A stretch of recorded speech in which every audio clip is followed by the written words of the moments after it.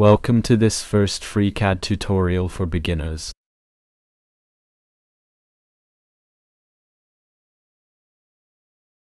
To get familiar with the software, we're going to model some simple objects, an eraser, a pencil, and some dice.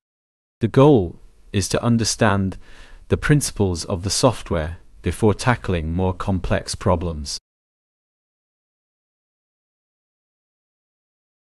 It's important to install the latest version of FreeCAD because there are quite a few differences between versions. Now FreeCAD has reached a stage of maturity.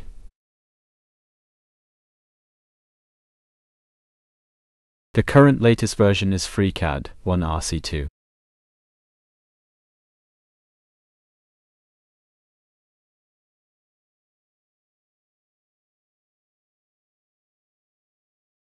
You download the Windows installer. It's a file that's about 400 megs. It'll take about 5 minutes to download.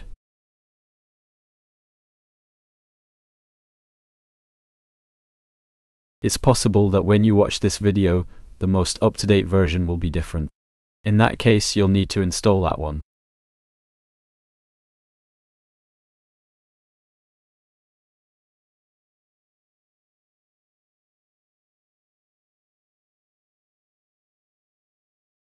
Once downloaded, you'll simply run the executable and follow the standard Windows software installation instructions.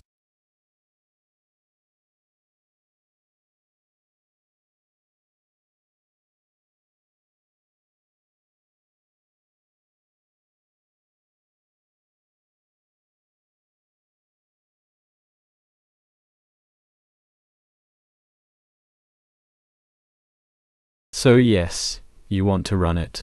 You agree to the license terms, validate all the standard options. Normally everything goes smoothly. There's nothing special to note about this. The only point to check is the version you've installed. This is the important point with FreeCAD, and you need to be very careful when following a tutorial. It needs to be for the version you have installed, because there are quite a few behavioral differences between versions. Now, the software has reached a certain stage of maturity, so it's a bit less important, but you still always need to pay attention to it.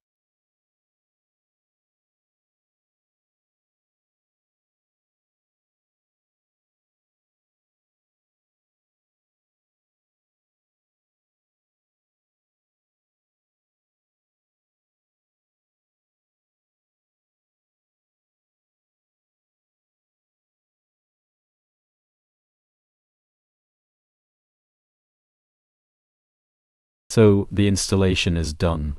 Then we'll simply launch it. Let's quickly look at some small configuration options you'll find in the preferences. I'll let you discover them.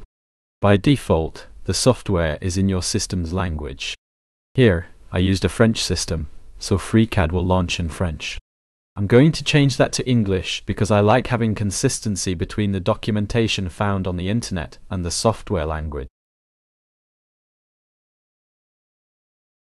If you're discovering the interface, here we have the menu drop-down. It's the workbench selection, the work area. So it's a very classic software with a window. You select your workbench. There are different icons for different tools.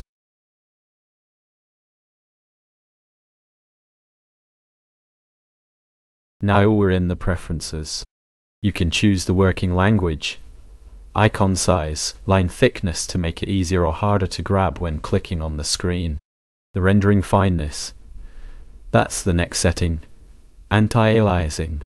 If you want the pieces you draw not to be too square with zigzags, it's important to change this setting.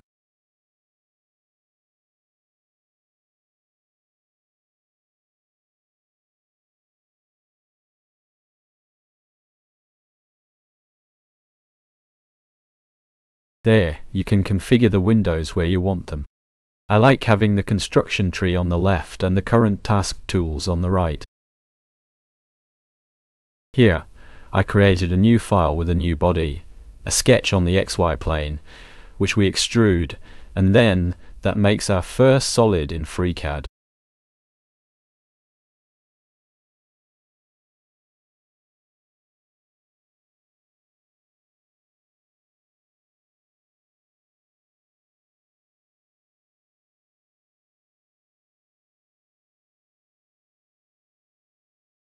Let's get back to our eraser. Before we can model it, we'll need to measure it. For this, we'll simply use a ruler and a caliper. So we can see that the side measures 50 millimeters. It's about 8 millimeters thick.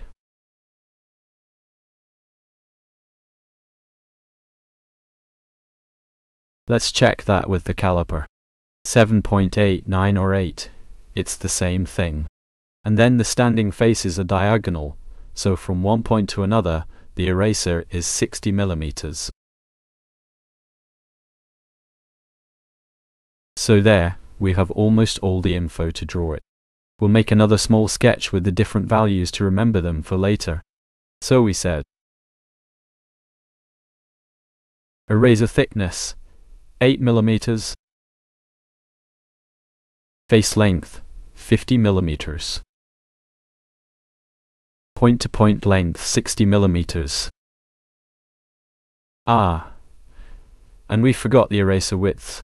So there it tells me about 20 millimeters. Let's say 19, or let's go with 19. There, now we have all the info to model it.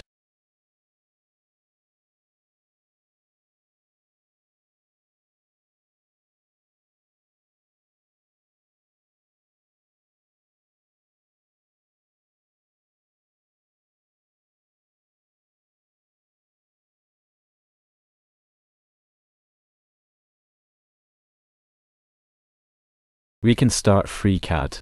So there, we'll use the part design workbench. Very important. No tool is available. That's because we haven't created a new file. We create the file that we'll name directly. So there in my working folder, I already have files with ready names. So this is an eraser. So I called it eraser.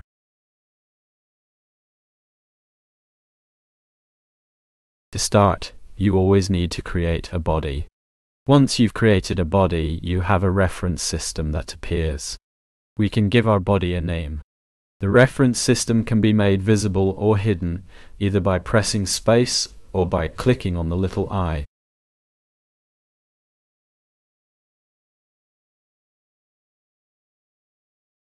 So there we'll choose which plane we'll use to draw our first sketch. There we'll take the XZ plane on which we'll come to make our sketch. So there we take a simple segment. We can directly enter the value 50 millimeters. Create a second segment. There. As it appears in orange, it means it's over-constrained. There, we'll simply remove the redundant constraints. Then we connect the two long segments with the side segments.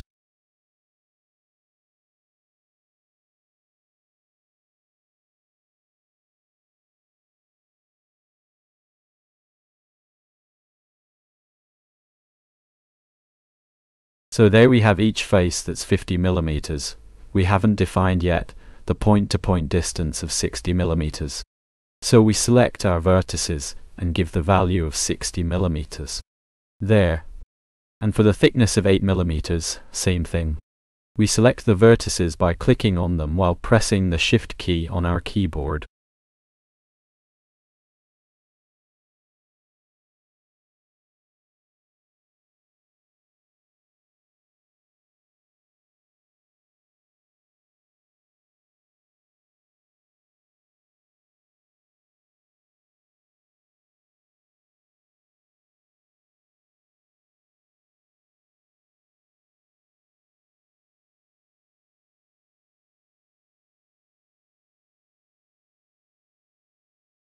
There, we can now extrude this sketch, and then that forms our eraser, so we make an extrusion of 19 millimeters, and there our eraser is already made.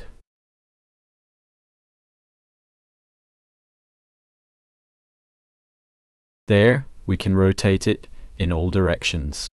In this new version of FreeCAD, we can select a vertex, and then by pressing the middle mouse button and the right button, we can rotate around the element we've selected. I like what we've done there. We'll select two edges and apply the fillet. And to make it more realistic, we'll try to give a color to our object. So there, with the right button on the body, you can directly go choose the appearance. In this new version of FreeCAD, we can apply a material appearance. We can customize it too. So there you go to the customization part to change the color. There are different colors to select there.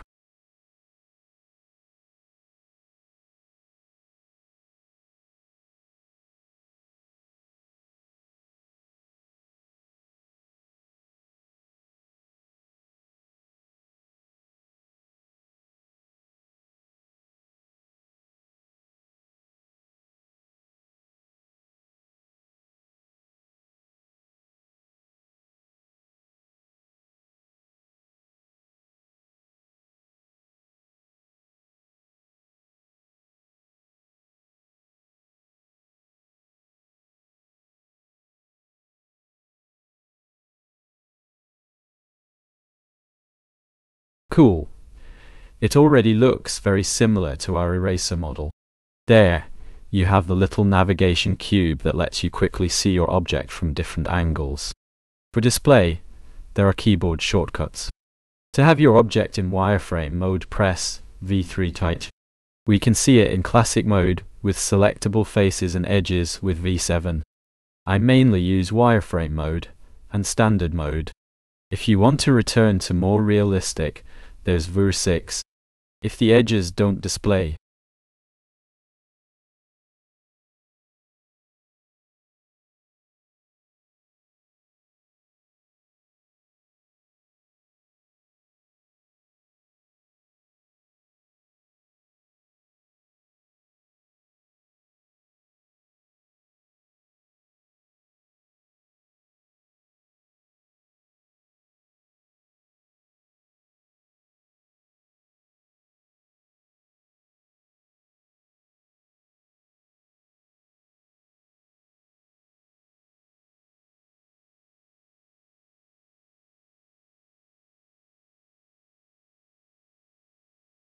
now we'll quickly make a small technical drawing of our eraser, so that's in case you want to make a drawing of our eraser. You select the TechDraw workbench.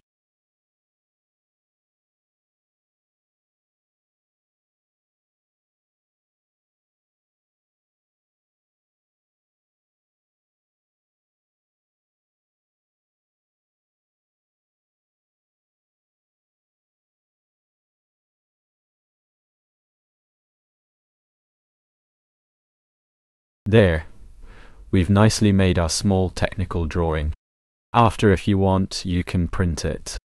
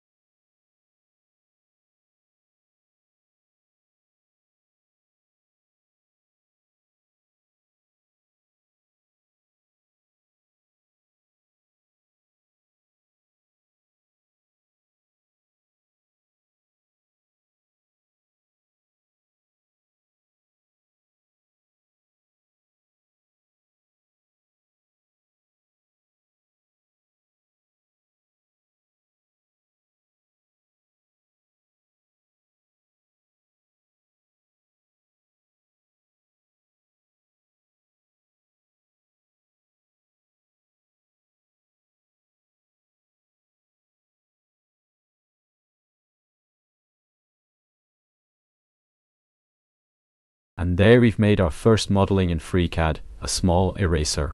We'll see now that there are different ways to model objects.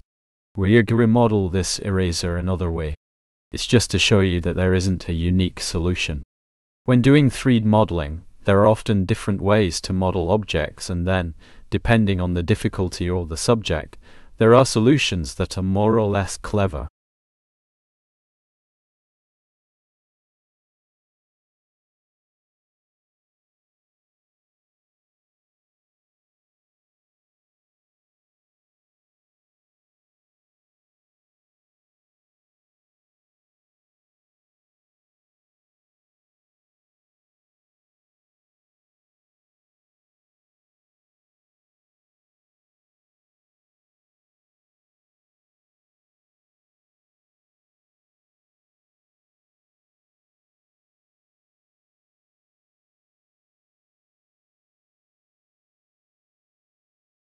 So they will use another tool.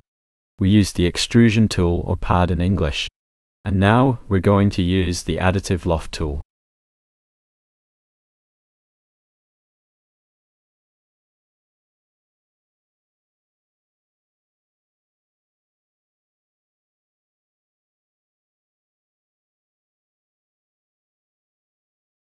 So there we make two sketches in top view, and then we offset them, we offset their reference. You can do that.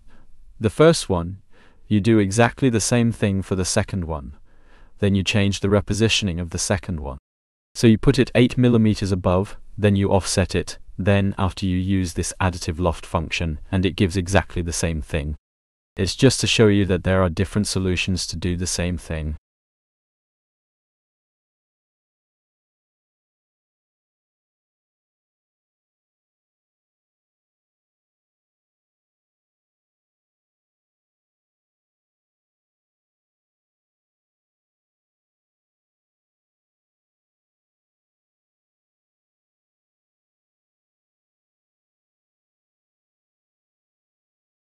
So whatever you do, there are different ways to do it.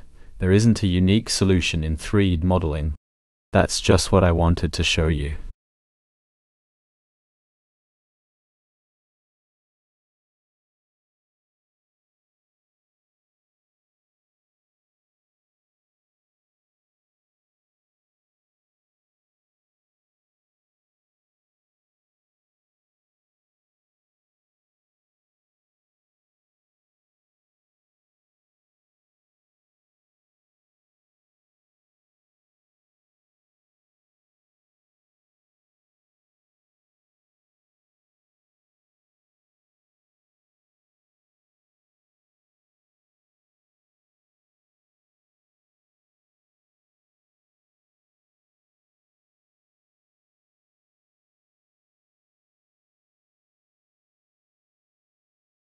So I hope you enjoyed this tutorial, and we'll see you for the next one.